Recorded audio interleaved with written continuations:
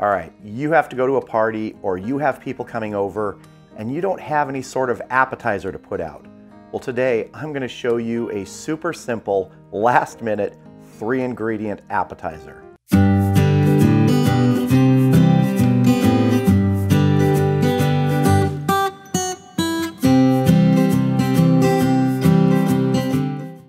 Now, this is actually so simple, it's almost stupid, but I thought everyone knew about this. But over the past 4 or 5 months when I've mentioned this to people, most of them have never heard of it. I saw it at a restaurant over 30 years ago and we've used it several times over the years when you need that last-minute appetizer.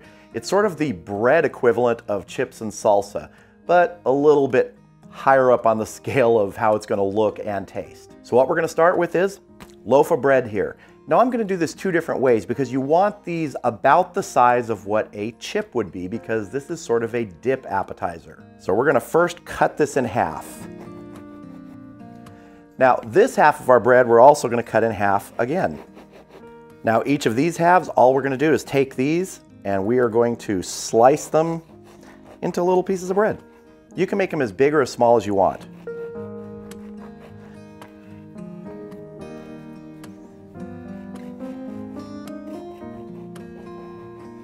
As I said, this is 3 ingredients, super simple. You could stop at the 3 ingredients or you can add more things to this. I'll explain some of that a little bit later. Like the bread here, you could toast it, you could put some flavor on it, making it a little crostinis, but this is that ultra simple way to serve this. So here we have our slices of bread. Now we're gonna move on to a little bit more rustic way to present this. So with our other half of the bread loaf here, we're just gonna take it and rip it. And you wanna rip it again into small pieces. Sort of the chip equivalent, as I said. And this does work better with sort of a soft bread like this French loaf. At least that's how I like it. So there we have our 2 types of bread presentation that we're going to use for this. And now let's move on to this super simple dip. So the best thing for the dip portion of this appetizer is a shallow bowl or even just sort of a plate with very shallow edges. And what we're gonna do here is we're just gonna pour in some olive oil. Pick your favorite olive oil. I'm using a Sicilian olive oil from Trader Joe's. And we're just gonna pour enough in here to just sort of cover the bottom. Maybe just a little bit deeper, just like that. Next, we're gonna take some balsamic vinegar and we're just gonna drizzle it on the top. Not to cover the olive oil, you don't want an even amount of olive oil and balsamic vinegar. You'll see why. Just gonna drizzle this right here. Then what I like to do is you take a fork, something else like that, mix it up so it starts to look like a piece of art, modern art. This is the dip portion of this appetizer. You just put your plate of bread that you've ripped up or cut up next to it.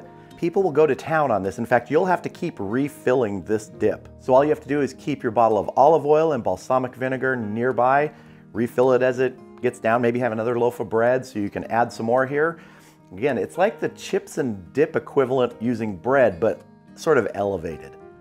Now, I said you could add other things beyond just these 3 ingredients. You could add some minced garlic to this dip if you wanted to, or something I like to do, some freshly cracked black pepper. But you don't have to add anything. You could just go with those 3 ingredients. But looking at this right now, since I haven't had this in a while, it's time to taste. So I'm just gonna go in with a piece of that torn up bread, sort of the rustic presentation of it. Just get in there, soak up that mixture of olive oil and balsamic vinegar. Let's see. Now, olive oil can have a nice bite to it. If you've never tasted olive oil just on its own, give it a try sometime, have a taste. Different grades of it and different types will have almost a spiciness to them, but that balsamic brings a sweetness to this, and those work really well together.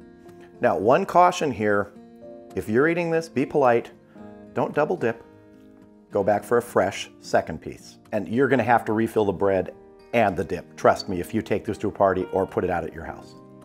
So if you need a last-minute appetizer for someplace you're going or because guests are gonna drop by, 3 ingredients, bread, olive oil, balsamic vinegar. You'll have an appetizer that people will really love the look of, and it's so simple, but so tasty.